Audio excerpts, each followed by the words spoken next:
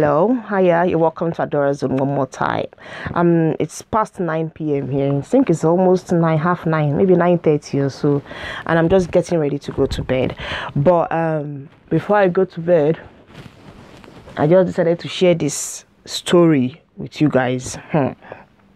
It was how I was fooled twice in my desperation to get a visa to travel out of the country, like 2 times. My God, I was fooled 2 times. Like, they say fool me once, it's okay, but fool me twice, like, I don't know who goes ahead and allows herself to be fooled like more than once. Anyway, I was so desperate and very young, so it was so easy to manipulate me like this. Okay, that was back then in 2004/5. Yeah, at about that time. In short, all I had in my mind then was just travel. I didn't even want to know the country. I was not just interested in where I was traveling to. I was just like, let me just travel abroad. To me, that time, anywhere apart from my country was abroad. No matter where the country is, I just wanted to live. So I came in contact with this guy. He claimed he's a visa agent, that that he knew somebody that knows somebody else that works at the embassy. So me, I was like, hey, this one has connection, or at least he knows somebody that knows somebody. He has embassy connection, so it will be very easy for me to get my visa. So I went ahead, and this guy was seriously giving me hopes, man. The guy was giving me lyrics. Today he would tell me he wants to sign the form. Tomorrow he would tell me he needs to see a commissioner. Next tomorrow he would tell me the ambassador wants to speak to him. They have to get my visa as soon as blah blah blah blah blah. And me, because I was so naive and desperate, and most of these words he was actually saying. In fact, this guy actually rehearsed the whole thing. He was so perfect in this whole scam. He was so, I couldn't even at all, like I couldn't even pick up any fault at all. To me then, maybe because I was so desperate, I believed every word he was saying. As in, they all sounded so real, because he was actually using some terms that could, you will relate, or you kind of connect with embassy stuff. He was telling me things like ambassador. He will go and get the visa. He will get the application form. He will book an appointment for me. He will do this. He will do that. But first of all, I have to get my ticket. I have to. So all these things were sounding like, this guy knows what he's saying. So we went ahead, started this visa thing, and he told me I have to pay a certain amount of money. Me, I didn't have the money, but when you're so desperate for something, you will just go out of your way to get that thing. So I was working, and back then I used to do some bits of modeling here and there. So I was just gathering all the modeling money I had. Anytime I have any little job, I'll just save the money. I'll keep it. I'll give it to this man. Today he will tell me, the ambassador wants to stamp something. He needs money to do it. I will give to him. Tomorrow he will tell me, they're taking all the application forms. He needs my passport. He needs to take the passport to the embassy. They want to stamp something. They want to sign. Ambassador wants to take photocopy. I was dishing out money. From nowhere, I didn't have this money, but I was just making sure that I provided the money. As long as I am going to travel out of the country, it's fine. So this guy kept doing this, collecting money, giving me stories. I was giving it to him.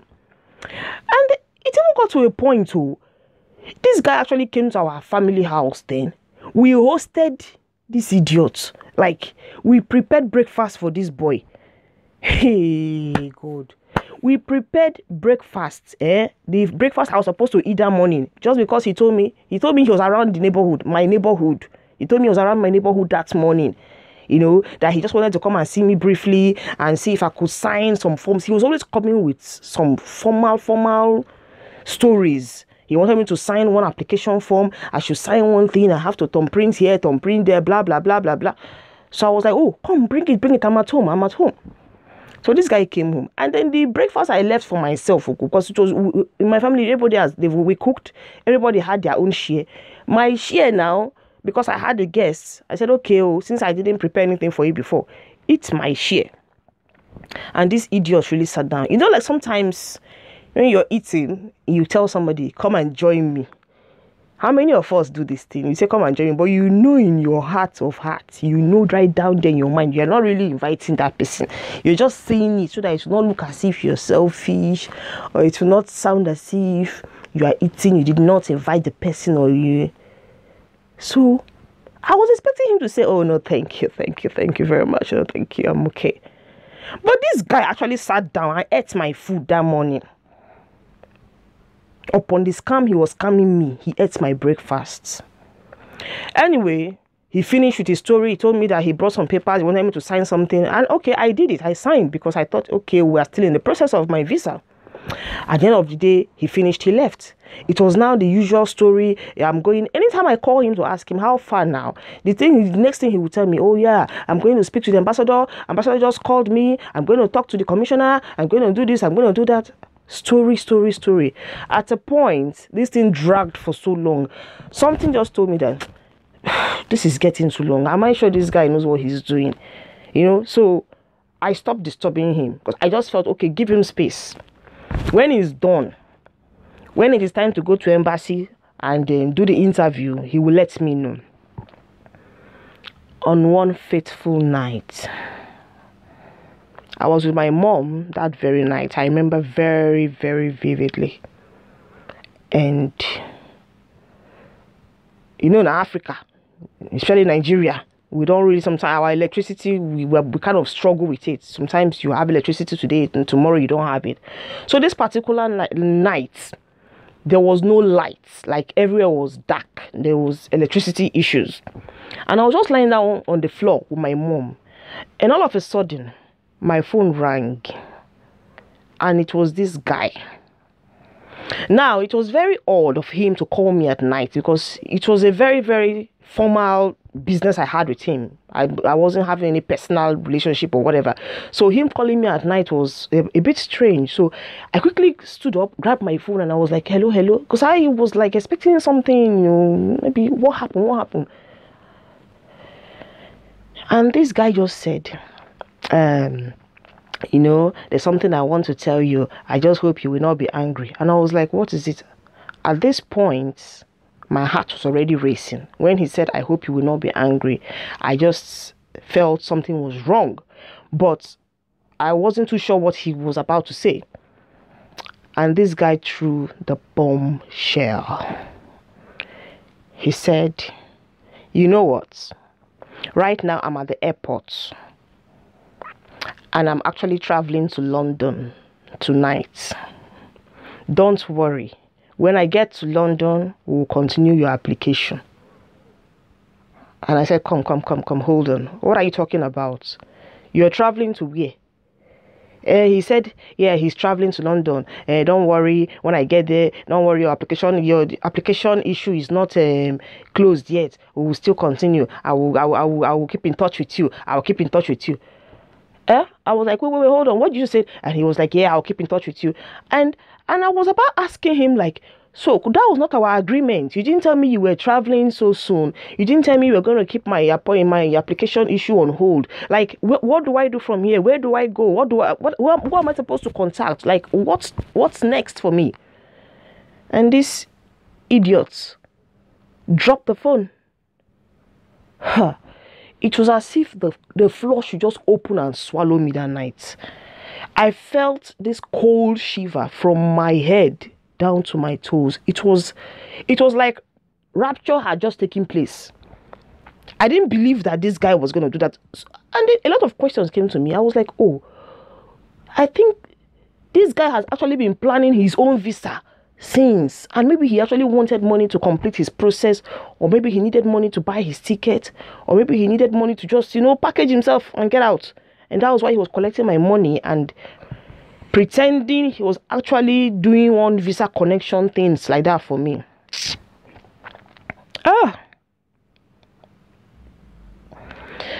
I just said to myself, hey, this is Koro broad daylight robbery. This is somebody just robbed me of my hard-earned sweat.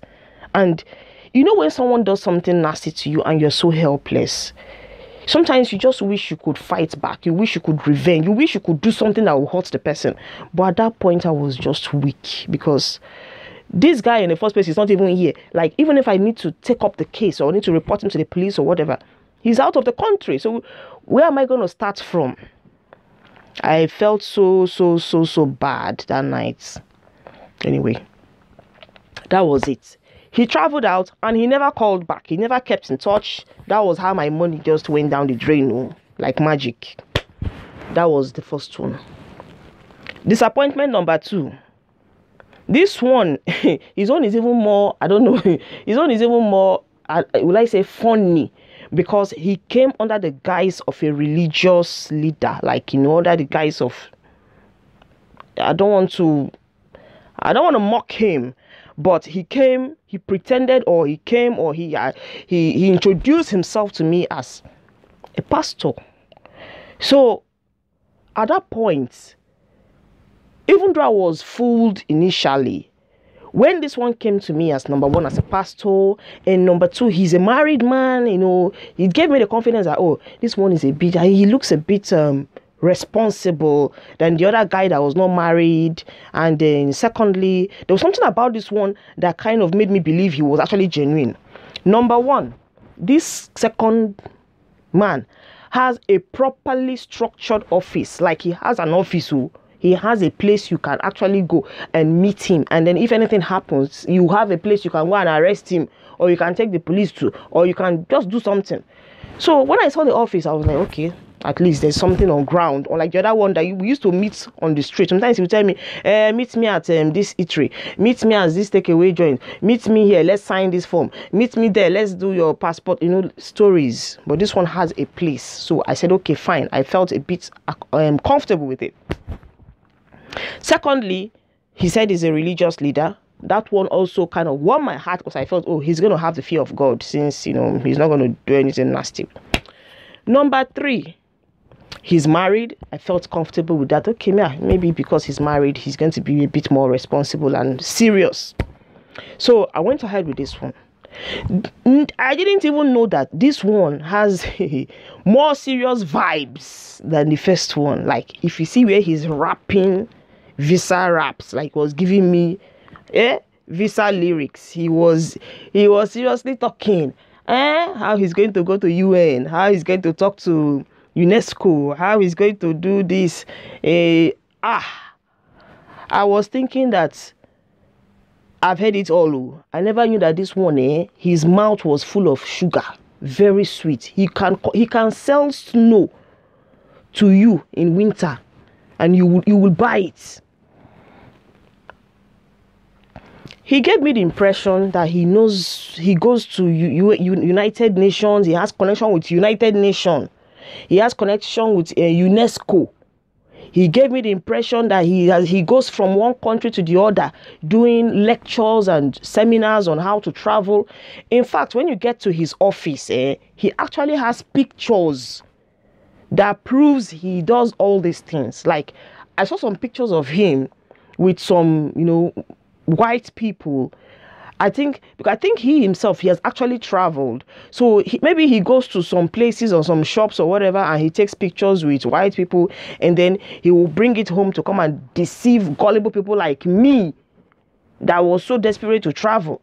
And then, back then, now when you see someone abroad, maybe the picture someone abroad with a white person, all you just feel is that, oh, this person has arrived.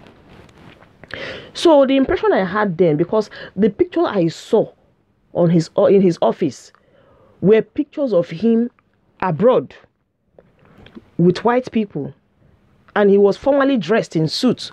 So I just thought maybe, oh, he went for one meeting or one seminar or one lecture or whatever that had to do with traveling, and that was why he was there. So he actually knows what he's saying. I didn't know that all this was another format too. This was a pure make-believe Nollywood movie. So I believe this guy went ahead with the process. We continued as usual. They will talk about, bringing your visa, your passport. He's going to take your passport to the embassy. He knows someone at the embassy that is going to fix it for you. I don't even need to go for interview. In fact, when he said I don't need to go for interview, if only I was thinking with my brain intact, I would have known that it was a lie. Because I don't know of any country that doesn't do interview. Apart from, I think, America that time. I think it was only, no, it was America. America, you go for interview. Yeah, UK. Even UK, you don't, there's no, like, as at that time, UK, you don't really need to go for an interview. You just package your documents and you submit them. Yeah, but every other country, you need to go for an interview for the visa process or whatever. And then this guy was telling me stories that, you know, when he takes the passport to the embassy, they are going to stamp it. That's because of his connection. They're going to add extra months for me. That if, for instance, I'm applying to go for, because at that time, the country I wanted to really go to was France. I really wanted to go to France. Not just because I had any special attachment with France, but I wanted to go to any Schengen country. So I just felt, okay, any country, any Schengen country, any EU country, I have the visa. Even if I have German visa, I can from there go to France. If I have Spanish visa, I can from there move to France, that kind of a thing. So I never for once had any other country in mind. It was just any country within the Schengen, group. So he told me then that because of his connection, if I apply for 2 months, because of him, they will add an extra 1 month. And I was like, are you that popular? Are you such a special person there? He said, don't I see the proof? He was pointing to the pictures on the wall, the pictures where the pictures he took with white people, like in lecture or whatever. He was trying to tell me that, he knows these people. He has connections with people, the people that make things happen at the embassy. So it's going to happen for me. Okay, I relaxed again. And then that was it. We continued. He kept asking for money to do this, money to go there. He has to go to Abuja to sign one paper. He has to go to Lagos to do one thing. And then the usual money-making machine, start producing money from nowhere. I didn't have this money. I was not a businesswoman. I was not into any kind of, apart from the little modeling I was doing, there was nothing that was pumping money for me like this. I was struggling. I was sweating to get this money. And these people kept collecting it from me because I was desperate. So at the end of the day, this man kept collecting money. And then one day, after I have spent so much money on this issue, I went to the office. I've been calling this man. Okay, yeah, before then, I kept calling this man, He doesn't pick his phone again. He wasn't picking. So I said, okay, it's better for me to just go to the office and say things for myself. Let me know what exactly is happening. Why are you not returning my calls? I even drop messages for you. You do not respond. I went with my mom. So I was even happy I went with my mom on that very day because she was actually my shock absorber. I would have fainted that day after seeing what I saw. When we got to the office, we knocked on the door. Knocked and knocked and knocked and knocked. Mr. UN was nowhere to be found. Then we went out. We saw a lady very close to the building, and we asked her. We described this man to her, and she was like, "I'm sorry, there is nobody like that here."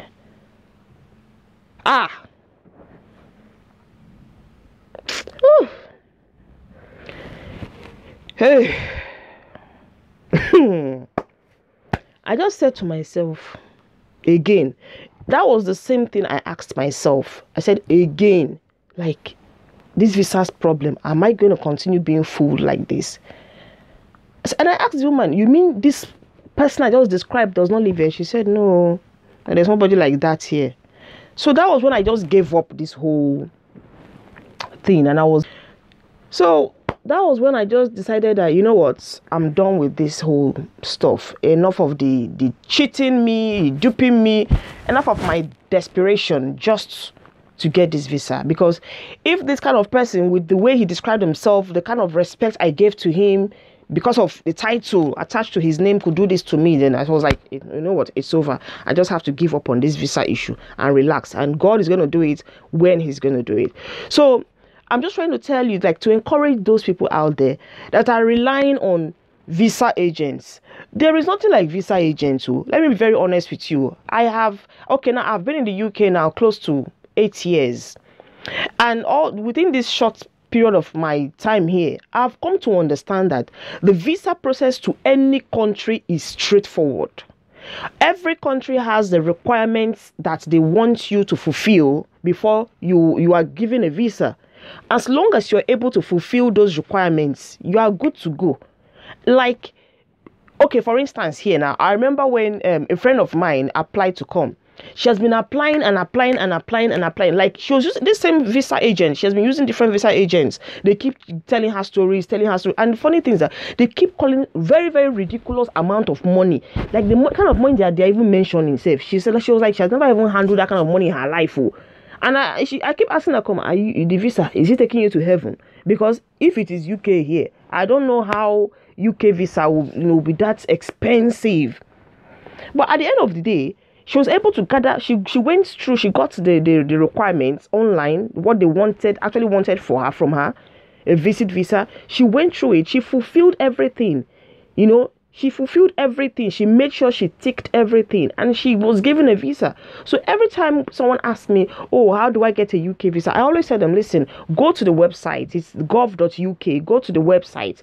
Read the visa requirements, the procedures there on how to get a visa to the UK. As long as you're able to fulfill, get their your invitation letter or hotel accommodation, whatever is needed from in that aspect. As long as you have you can fulfill the financial obligations. As long as you can fulfill, they have a list of requirements. That is it. UK is not interested. Let me say UK in particular. They're not interested in how much you have. If you have millions in your account, that's not the issue. All they're interested in is to see how the account runs, how busy that account is. They want to be sure that your account is active and not just dormant, like you just go and collect millions of naira and dump it in your account, and when it's time for your interview, you go and submit it. No, they want to be sure that that money is yours and that you're actually using it, like you're running this account actively. So when it comes to visa issues, be very, very wise. There is nobody that knows any ambassador in any embassy. Nobody. The only way you can get a visa like this is if you're a diplomat. If you're working with your government, your country's government, you're a government official or whatever. That is the only way. Apart from that, go and do it yourself. Save yourself the stress, the heart attack, the heartache. Save yourself the unnecessary duping. Because they will only collect money from you. As I am now, do you know that if I open my mouth and come out and say, oh, I can do UK visa, who get some money, oh yeah, everybody start donating money, gets money, UK visa, a lot of people are gonna rush, especially because they will be like, oh, she's even there, so she's gonna make it easier. I'm just gonna give you some bad lyrics and collect your money, and that is it. Nobody can do it better than you. Go online, research what the requirements are, see if you can fulfill it. Once you can, you submit your application, and that is it. I know a lot of people that have actually come through that means. Like, they go online, they do these things themselves. They save their money. Save that money for your ticket and your shopping here and whatever it is. Do not pay to any agents. There is nobody like that. They're all going to give you stories. Because when you go on Facebook now, social media is even making things more difficult for people. You see a lot of people posing to be visa agents, posing to be visa experts. Some of these people have not even left Nigeria. They've not even left their country. They've not even left where they are. Some of them don't even have passports to travel, but they want to do visa for you. So be very wise. Mind how you waste money on these people, because I learned the hard way. But at the end of the day, God made a way. So if you do these things on your own, at the end of the day, you will still get the required results. So that's it from me. Good night.